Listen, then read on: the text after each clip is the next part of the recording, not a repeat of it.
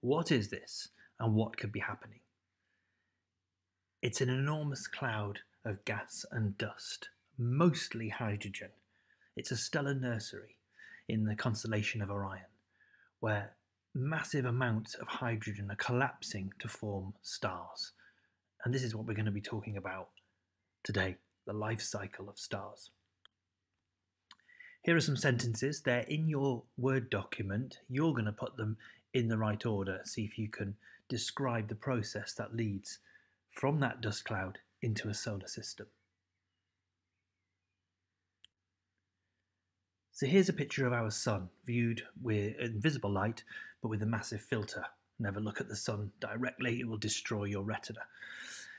We can see solar storms on it, we can see a lot of activity there. But what powers the sun? What is the sun made from? And why does it glow? Why does it give off heat and light? Why does it produce all that energy? This is what we're going to be looking at in this presentation. We're going to be looking at how that energy is transferred, how we can calculate how much energy there is, and why the process happens and how it relates to the life cycle of stars. So here's a few concepts first. The concept of isotopes. Now we all know about atoms, and we all know that about elements, and that there are all the elements on the periodic table, and they have protons and neutrons and electrons. And here we're just talking about protons and neutrons. So at the bottom there you can see H for hydrogen. There's a red one, a purple one, and a green one. Can you see what is different about those elements? They're all hydrogen, so they all have one proton, but why are the numbers different? The answer is that they've got neutrons. Hydrogen doesn't normally have any neutrons, it just has a proton and an electron. So the red one has one proton and just has a proton. So the bottom number is the proton number, which is 1, the atomic number, and the top number in this case is the relative atomic mass, which is also 1, because it's just got one proton and nothing else. The top number in this case is what the atom has in its nucleus, so we call it the nucleon number, or the relative atomic mass, and it is 1 because it's only got one proton. And don't be thinking that it's always the number on top and always the number on the bottom. On some periodic tables they're side by side, on some periodic tables the other way around. But usually the biggest number is the mass number, because that's the number of protons and neutrons. We did this year as well. Look at the purple one. That one has one proton, obviously, because it's hydrogen, but it has one neutron as well. So the top number, which is the relative atomic mass, is 2. And the one in green has 3. So this is what is really going on. The red one is called protium. That's an isotope of hydrogen. So the word isotope means type, means a version. And it's all to do with different numbers of neutrons. So protium doesn't have any neutrons. That's the normal hydrogen that we normally talk about. Deuterium, though, is heavy hydrogen, and it has one neutron. So it still behaves like hydrogen. You could make water out of it, H2O, except it will be heavy water because each hydrogen has got an extra neutron which has a mass. So we call it heavy hydrogen, and it would make heavy water. Deuterium is that one there. The one on the right, which I've colored green in its symbol, is tritium. You can see that. Deut means 2 and trit means 3. So tritium has 3 nucleons, 1 proton because it's hydrogen, but 2 neutrons, very heavy hydrogen. And these isotopes occur naturally, or they can be made in nuclear reactors. But they do exist, but there's obviously a lot more protium than deuterium and tritium. But any collection of hydrogen, you're going to get a little bit of the others. A star is made of hydrogen, so it's made of all these different isotopes of hydrogen, protium, deuterium, and tritium. Now, when those isotopes get close together, something interesting happens. So if we've got some tritium and we've got some deuterium and they come together, we're talking about protons and neutrons, remember, not electrons here. If you bring 2 protons together, or 3 any number of protons together, they're going to repel because of the electromagnetic force. Protons are positively charged, so a positive is going to repel a positive. So you can't get a proton and other protons to go and hang out together. They're just going to repel. But if you've got enough pressure to squash them together, and you've got a massive amount of temperature and pressure, then you could squash them together. You have some tritium, some deuterium, and you could push them and squash them together. And if you did that, they would fuse together. That's where the name nuclear fusion comes from. They would join together, squish together. And the reason that works is that when you get protons close enough together, so they're almost touching, another force of nature takes over that only works at that close range, and it's called the strong nuclear force. Great obvious title. So the strong force takes over. It's much stronger than the electromagnetic force that would repel positive and a positive, and they stick together. And if you've got those 2 protons and 2 neutrons, add them together, you get what you can see there. Helium, 2 protons, 2 neutrons. That's normal helium. So 2 hydrogens squashed together will make helium. And there's a leftover neutron that flies off. But we don't just get helium given off in nuclear fusion. A massive amount of energy is given out. This is the energy of the sun. This is far more energy than we get from burning any fossil fuels, far more energy we get even from nuclear fission, which happens in nuclear power plants around the world and in nuclear bombs. Nuclear fusion, which powers every sun, gives an enormous amount of energy by joining together those 2 hydrogens to make a helium and a leftover neutron. A massive amount of energy is given out. And a sun will continue to join together all its hydrogen into helium until there's no hydrogen left. And then you've got a star made of helium. And that star will become a red giant, and it will grow to a much larger size than it started out. And it will start to try to fuse helium together. And if it got 2 heliums and squashed them together, it would make the next element up on the periodic table, which is beryllium.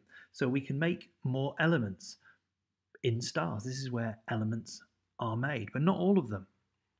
Only up to about iron is made in this way by fusing in the center, in the core of a star. And what's this? This is a picture of the Crab Nebula. It's a massive cloud of dust and gas, just like we saw at the start, except this is a star that has exploded. We're seeing there the guts of a star, an explosion that is going on now, a massive, massive explosion.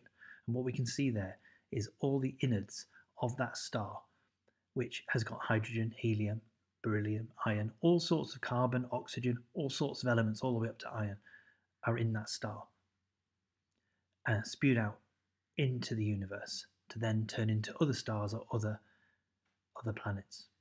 Every element in your body, all the carbon, all the hydrogen, all the oxygen, that was all came from the center of some star that exploded. We are made of stardust. But where did our gold come from? Where did uranium come from? Where did the heavier elements come from? They came from a star too, but a massive star that underwent an enormous supernova. So an ordinary explosion, an ordinary supernova wouldn't make very heavy elements, but a super giant supernova would. So when these atoms collide, they give off energy. But how much energy? Can we work it out? And we can, thanks to Einstein, the most famous equation in the world. I'm sure you've heard of it. E for energy. E equals mc squared, where E is energy, m is the mass of the stuff that you've got, c is the speed of light. So what this really means is quite profound, that the actual mass of these atoms is turned into energy. So some of the matter itself is turned into energy. So mass can equal energy and energy can equal mass. To put it another way, you could say that energy is speeded up matter, and that matter is slowed down energy, which gets quite philosophical and weird. I've got a question for you. It's quite a straightforward one, but it looks weird because of the numbers, but it isn't. But you need a calculator. If you work out that sum, you'll be able to work out how much of that mass has been lost, how much has been turned into energy, using that famous equation. See if you can figure it out. Only one question. See if you can figure it out. It's in the document.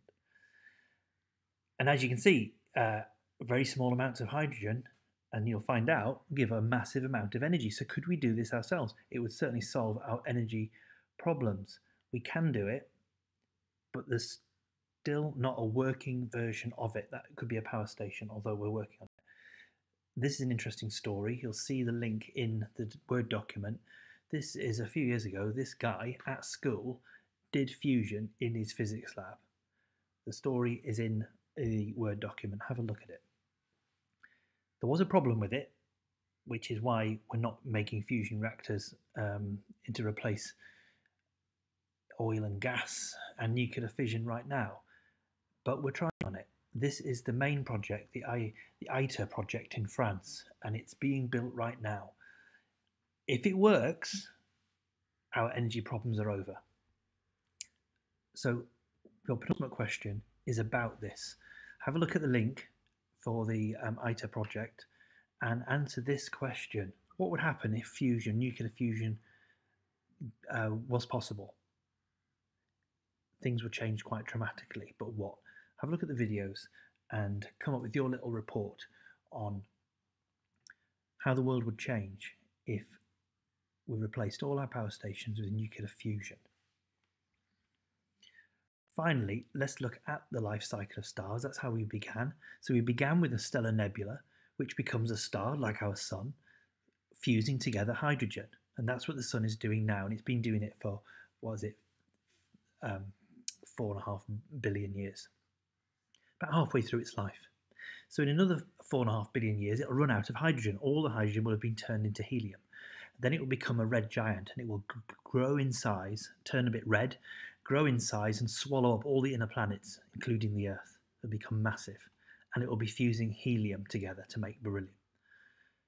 It'll do that for a certain amount of time, but then it won't have enough energy to do it anymore. It will lose that temperature and pressure, and it'll, in a quite boring way, shed its outer layers and become a white dwarf and glow for a bit and then become a brown dwarf. So the sun has a sort of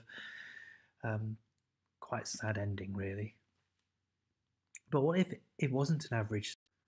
But what if it wasn't an average star? It was a massive star, like Betelgeuse, top left-hand corner of Orion. It's a fantastically large star, and if you saw the video from last week, the week before last, you would have seen those star size comparisons. Now, when Betelgeuse ran out of hydrogen, which it did a while ago, it was fusing helium, and it became a red supergiant, and that's what it is today. It's a massive red supergiant star, but it's dimming, and that's a sign that something's going to happen. But because this is a massive star, it won't just shed its layers and die, it will explode, as the energy produced in it is so massive, bigger than the gravitational pull of its mass. It will explode into what we call a supernova, and it will shed most of its matter out into space, just like we saw with the Crab Nebula picture. And the mass that remains won't have any explosive power, so it will collapse under its own gravity and shrink and shrink and squash and shrink. And all the electrons, all the protons that are nearby will be squashed together to make neutrons, and it'll become a neutron star, a star made of just neutrons. If you get an electron and a proton and you squash them together, it's a positive and a minus, remember, it becomes a neutron. That's what a neutron is. So a neutron star, very, very dense, quite small, but incredibly heavy and spinning very fast with little glowing bits on it in that little picture there. It spins around like a little lighthouse with parts of it glowing, parts of it not glowing. If the star is even bigger, it might keep shrinking, it might keep squashing, and it doesn't just become a neutron star, it squashes down under intense gravity and becomes what we call a black hole, something that's so heavy, so dense, that it pulls in everything around it. Not only matter, but also light. Even light can't escape it and get sucked in, and we call that a black hole. And that's the subject of next week's presentation. So there's a summary of the life cycle of a star, an average star, or a massive star, and their fates.